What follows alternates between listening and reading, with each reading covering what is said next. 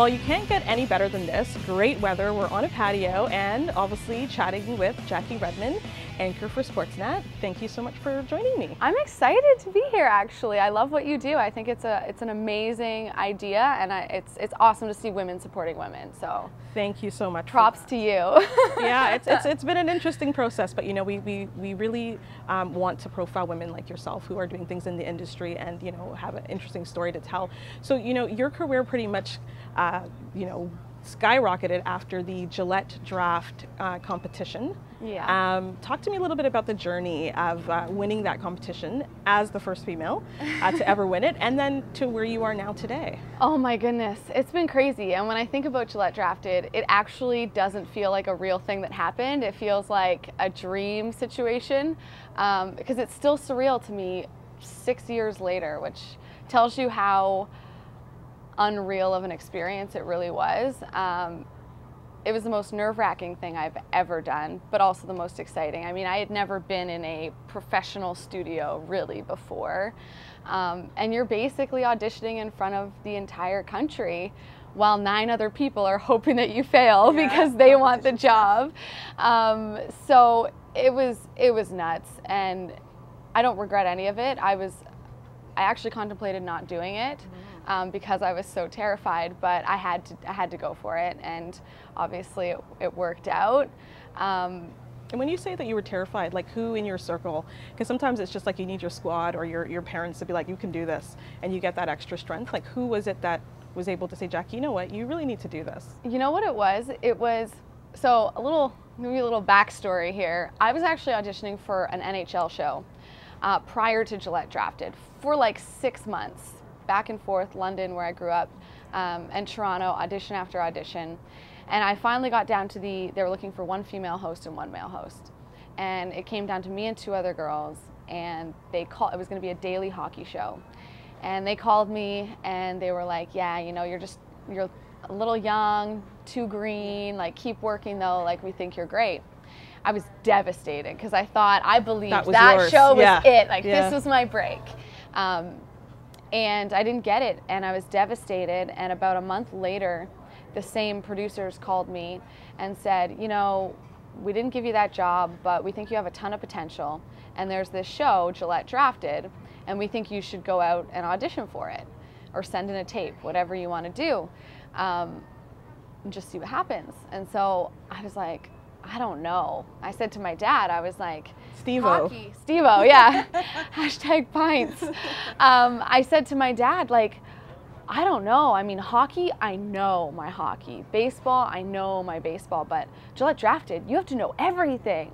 And anybody who knows me or follows me knows, like, I hate soccer. It's not my thing. You're putting yourself out there, as you said, in front of, it was a national competition. Exactly. So I was like, I don't know if I have the chops to do this, because I'm gonna have to talk about things like soccer that I don't follow as much.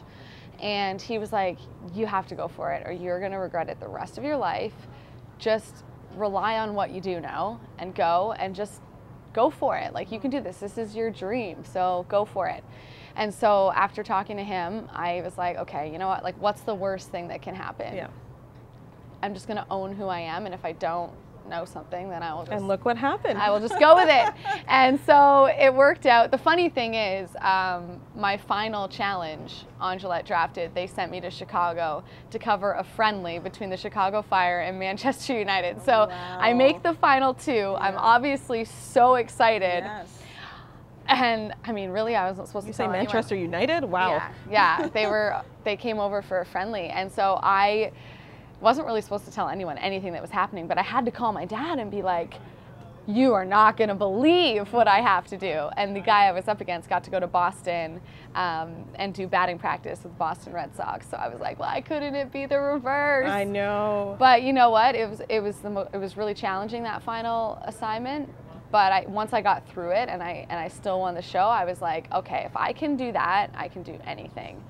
So I was reading a news release after you obviously won the Gillette Drafted, and one of the person that was quoted in the release said that you won because you had passion, consistency, and poise.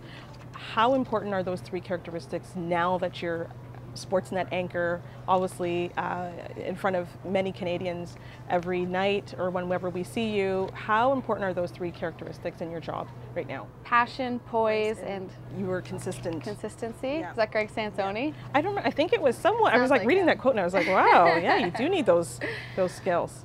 I would say that they're crucial, to be honest. Passion, obviously, I really think my passion for what I do is the reason I've gotten where I've gotten. It's the reason I work so hard. It's the reason I'm willing to sacrifice nights, weekends, social lives, friends' weddings, is because I'm passionate. And if I wasn't able to make those sacrifices, or I didn't want to because I didn't care enough, I really don't think that I would be where I am. I think once I got my foot in the door through Gillette Drafted, it was my work ethic and my passion that really took me the rest of the way. It wasn't because I'm any more talented than anybody else that wants to do this.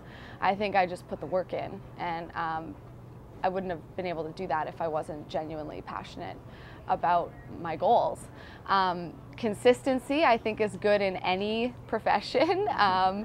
If you're consistently good, then when you have a bad day, you make up for it the next time, because you have that ability to be consistent. And poise, I love that word. I actually take that as a huge compliment, because as you know, things in television never go smoothly. Like if it can go wrong, it usually will, or nothing's ever perfect. And I think if you're able to stay poised and be composed and comfortable in your environment and just rely on the fact that you know what you're doing, then you can handle any of those obstacles that come your way or problems. You can adapt, and I think the ability to adapt and remain poised while doing so, that's what separates, I think, people who are good and people who are great. Not that I'm saying that about myself. I just believe that, though. It's why you're where you're at today. You talked about putting the work in. Now, your brand and also just fan engagement, it's kind of, I wouldn't say spilled over, but I mean, you strategically are now engaging with your fans on Facebook and other social media platforms. But, tell me a little bit about Feisty Fridays and why you want to engage your fans through that format. For me, I feel like social media was really gaining steam when I started in the business, and Twitter was something that I really enjoyed. And I built a following kind of accidentally on purpose. And now I just kind of feel like I have so many supporters out there and I have such a great following, and I don't want to take it for granted, because I look around in the industry and not everybody has that. So Feisty Friday is just, it's a little baby project of mine to kind of let people into my life, to kind of tear down that third wall and show people who I am. I used to do a show called Live at the Score, where I got to talk about sports and have an opinion and have a voice. And I love what I do now, but I've lost that platform a little bit in the things that I do, because they are very condensed to time. So I really wanted to get back to that and using my platform the best that I can, because as a woman, having a platform in sports, first and foremost, it's rare. And having the ability to have a platform and to say something and have an opinion and show that you can hang with everybody else. And you know your stuff. And you know your stuff. I want people to know that. And I want girls that are growing up now in elementary school and high school, girls in college that want to do whatever it is that they want to do, that their opinion matters and their voice matters. And thanks to social media, you can actually send that message without saying, like, you go girl, like you have a voice. You can show it by actually doing it, and by taking your platform and saying, maybe I only have 30 seconds on TV every night to kind of give a very quick opinion about the Blue Jays game. But I have Facebook, and I have Twitter, and I have Instagram, and I have Instagram Live, and I have YouTube, and I have all of these things at my disposal, and I have people watching. And I think it's almost my responsibility to use that. And so that's kind of where the birth of Feisty Friday came from. Wanting to engage with my fans, but also wanting to have a voice and to show people that you should have a voice and you should use it. So you talked a little bit about image and having a voice. How important is for you to use your platform to reach young girls who, you know, there's a lot of issues these days with image and body conscious and whatever, just to show them that, you know, you can have lipstick on, you can do your lashes, but you're knowledgeable, you still know what you're talking about, and you can still be a woman, you know?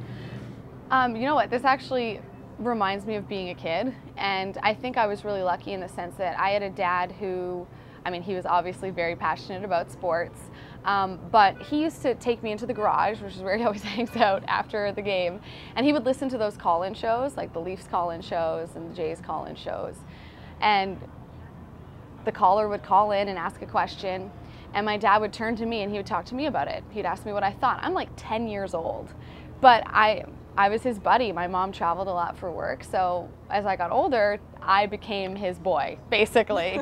And he would ask me questions and talk to me about these things, and I didn't realize it till I got much older that he was, in a weird way, teaching me through those conversations that my voice mattered, my opinion mattered. And when I got to high school and I would get into arguments or debates or conversations about the Leafs game the night before with people in my class, a lot of the guys were always shocked and surprised that I, first of all, liked hockey and that I knew what I was talking about and I knew so much, and that I was willing to disagree with them. That's a big one. Yeah, and you know, a lot of, this is just the reality of the situation, a lot of the girls that I went to school with back then, they weren't into sports. They didn't watch the Leaf game every night with their dad, or if they did, they didn't really care about it the way that I did. And I just want little girls out there who, you know, love sports but maybe don't have that role model in their life, or they don't have that parent that's telling them that their voice matters, to know that it does. And that, you know, now more than ever, women are making big strides, I think, in sports. Yeah, I mean, look at Jessica Mendoza. Yeah, huge. First huge. MLB color commentator on TV. Yeah, she's awesome. And you know, Katie Nolan is someone that I really admire too. Yes, she's a comedian, but when certain things happen that are important, she uses her voice and she goes viral talking about it. So, you know, she's been very vocal about domestic violence in the NFL and the way the NFL handles those situations. So, for me, it all stems from that. It all stems from those conversations with my dad, and that's where I gained all my confidence, was from those. And I just want other people to have that same opportunity. Do you think we're ever going to get to that place where it's not like people are looking to see it's the first female of this? It's the, you know, I spoke to somebody at a sports network and they were like, you know, will we get to that point where there won't be a need for She's4Sports? It will just be, we all love sports or something, a better title than that. But do you think we'll get there? I hope so. I really hope so, because at the end of the day, we're all just sports fans. Yep. Why do we always have to qualify? Well, for a girl, she knows sports for a girl. Yeah. I hate that. Just that she knows sports. No, how about I just know sports, or I just love sports? I also started doing these hump day hangouts with Sofia Jurkstovich, whose name, I've known her for 7 years. I actually looked up her name just to remember how to pronounce it. Yeah. Glad you said it. I'm not even sure that I said it right. But her and I are obviously both sports fans, and she works in the industry. And when we started doing hump day hangouts, we were like, are we gonna be like, you know, we're two girls that like sports. And once we talked about it, we were like, why do we have to qualify it? Why can't we just do our segment and talk sports without selling it as two women who like sports? I don't want to do that. I don't want to have to do that. I just want to be someone that likes sports, likes to talk about sports, and knows her stuff. That's it. Yeah. I heard that you are a big karaoke fan. I love karaoke. Like, it's an extreme passion. Wow. I had a super professional, serious karaoke kit or whatever it is. Machine with a real amp. Like, with the amp had controls on it, with like a legit microphone. Like, I could have gone. Well, I did go and perform I was gonna say maybe you know, I know that at the time we had Canadian Idol. I don't know if it's still on. I auditioned for Canadian Idol. You did? Yeah, I did. When I was 16. Oh, wow. Mouthful of braces. What was your song? What did I sing? Ain't Too Proud to Beg. Oh, that's what I TLC. sang. The Temptations. The Temptations. Yes, oh, the okay. original. I know you're also a hip hop fan. Yeah, I do like my hip hop. I like to think I can rap. I can't really, but I like to pretend that I can. But it sounds like you're all in when you do. I mean, you had that karaoke machine, you had the top-notch machine. You know, talking about rappers, you know, dead or alive, who would win a battle? Biggie Smalls or Kendrick Lamar? Ooh. Or Tupac and Drake?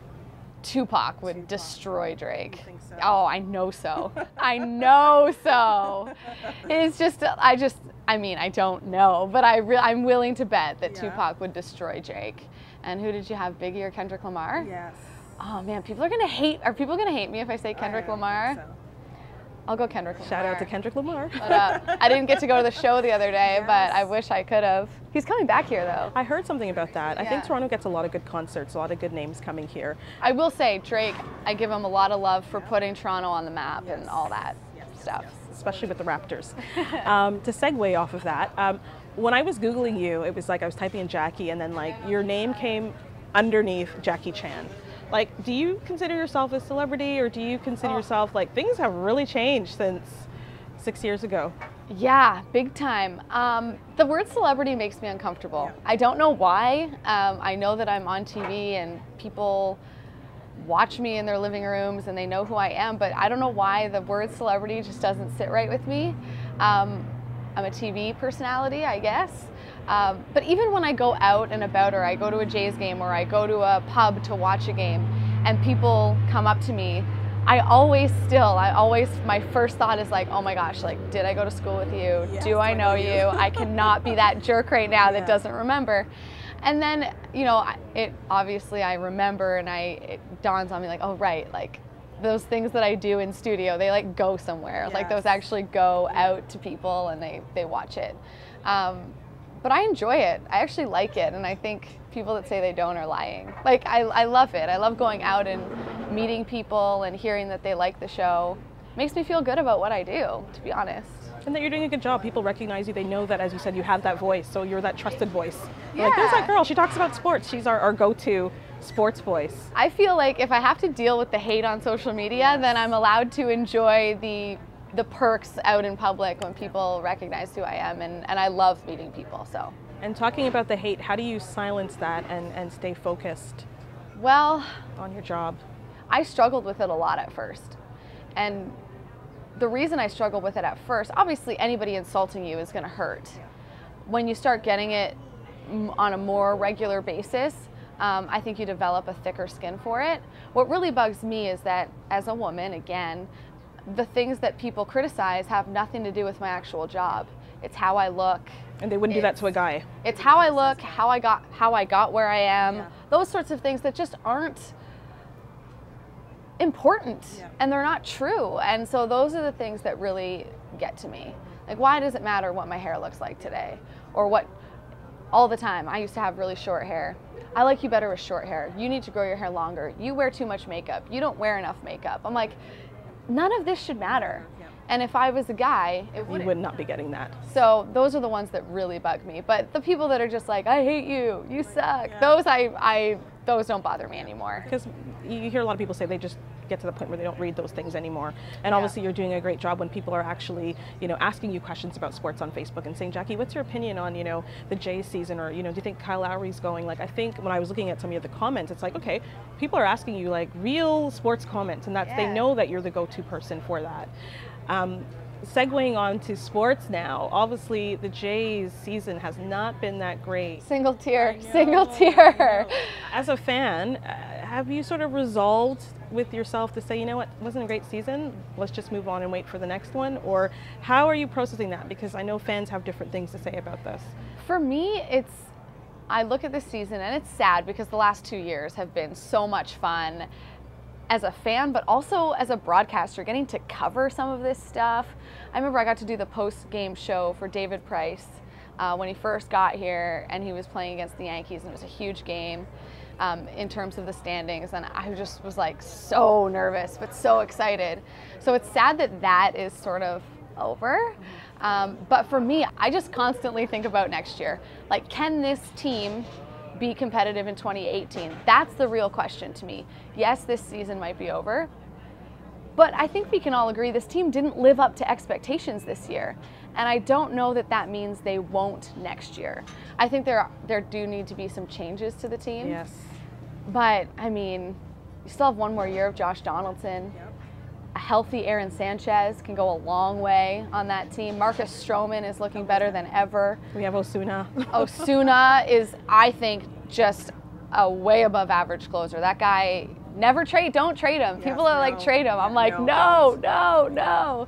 And so young, and that poise and that consistency. Oh, I love Roberto Osuna. Poise is a great word for him. He's just like cool as a cucumber. I watch him and I'm like, I'd be sweating buckets out there. Yeah. And a gutsy kid to come out and admit that you're struggling with issues off the field in terms of your mental health takes a lot of guts. So I give him a lot of props for that. But yeah, for me, the question I'm always asking around the newsroom and with people that I work with, and even out in the street when I meet fans, what about 2018? Yeah. Let's stop being so depressed about 2017 and think about what do we need to do for 2018, because I feel like they could still compete with a few minor, well, maybe not minor, but a few adjustments.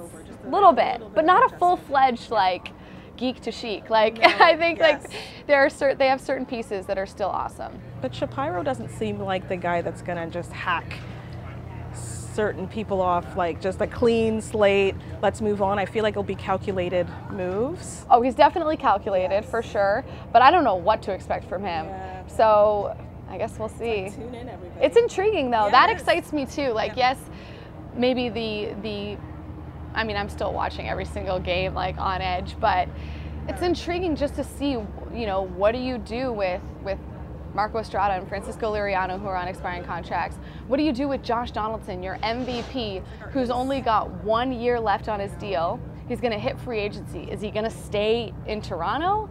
I don't know. So what do you do? Do you keep him and hope for the best next year, or do you trade him and try to get a bunch of stuff? Maybe trade Jose? Do you trade Jose Bautista? There's so many questions. We have an old team, right? And I've gotten so many different opinions. There are people that believe this team can compete in 2018. They have a lot of muscle when they're when they're rolling. They're rolling, yes. And then there's a lot of people that are like, blow it up, it's over, get rid of everybody. Yeah. So there's a lot of different ways to look at it, but I still have that tiny little bit of hope that this team could be good next year. I think they can be. I think that's why they resonate with the fans. It's almost like you don't want to say a soap opera, but I think like learning about the Jays, learning about where some of the players come from, seeing them on the field, they're just a dynamic group of guys. They have personality, that's for sure. Yes. And do you prefer interviewing, your sports guests, or doing your interviews sort of like that loose Facebook type of social media interview, or do you like to be in the studio, that more prescribed, kind of scripted environment?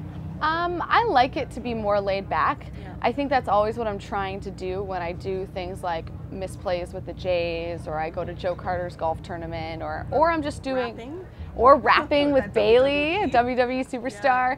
I like to have fun, and I like to make people that are watching feel like they're there and they're just hanging out. That's always what I'm going for. Whether I accomplish that on a regular basis, I don't know. That's always what I'm trying to do, is be casual and laid back and fun, because I feel like if I can create that environment with the athlete, they're going to be more comfortable. They're going to show who they really are underneath of the fact that they're a professional athlete. And the person watching is going to maybe learn something or see what the vibe of that person is really like. Because sometimes it's not even what you're talking about. It's the way about you. It's your energy. It's your vibe. And so I always want to try to find that when I'm interviewing somebody and have a good time. Because sports are fun. Yeah, it's supposed to be. You don't have to be too serious all the time. And where can we see you next? Are you working on any new projects, or? Well, I'm actually doing something I've never done before, the Rogers Cup. I will be tennis. So I will be the courtside reporter for the women who are in Toronto this year. I'm also doing a bunch of sit-down interviews with all the female players. So that's a new project for me that I'm really excited about. Rogers Cup. It's going to be fun. So I read somewhere that you love potato chips, so I figured I would hook you up with a bag of potato chips. We're not endorsing Old Dutch, but what is it about potato chips that get you going? I don't know. It's honestly, this sounds like an exaggeration, but I eat potato chips every day, like Wow. pretty much every day. In some form of your like breakfast, lunch, and dinner? Yeah, I get them in there somehow. For me, it's just the perfect snack, and I'm a snacker. So if I'm watching a game or I'm working, I need something. Yes. And chips are just the best. Salty, I just love crunchy. chips. I'm a salty over sweet kind of girl all the time. Everyone always asks me, what's your favorite potato chip? And I'm like, oh my gosh, there's no ranking. Like, I love them all. You tell them how long do equally. you have to talk about this, right? Yeah, I'm like, I love them all equally. I literally go through phases where it's like sometimes I'm into ruffled chips, sometimes I'm into kettle chips, sometimes I'm into corn chips. It just like depends. Anything in the chip world is kind of your thing. Oh, anything. The only thing that I don't really like, once in a while I'll have a craving for it. I'm not into all dressed chips. No, neither am I. Yeah, There's it's too not much a going thing. on there. Yeah, like it's too sometimes intense. sometimes it's a bit overkill. Yeah, although I will say when I do eat all dressed chips, I dip them in hummus. It will change your life. Yeah, that's Because interesting. it balances out the intensity. Yeah, I've never tried that before, but that's a great Try tip. it. I definitely will. Well, Jackie, thank you so much for joining us, and we can't wait to hear what other great things that you'll be up to. Thank you for having me. I really had a good time. And also, before this ends, I have to say, this is weird, but I have a thing with pink and orange. I'm obviously wearing orange and you're wearing pink. I always think they look so good together, and people are like, they don't match, and I'm like, no, it's like vibrant and fun. It's color blocking, like it's Yes. nice. Yeah, they don't get it. They don't get it. I And, love it. I and love bright it. colors pop on air, right? Exactly. See, she knows, pro. I was up till 2. I needed like brightness in my life. Yes, we thank you so much for joining us, and as I said, we're definitely gonna be following you on social media to see what you're up to next. No, thanks for having me. I love what you do. Thank you.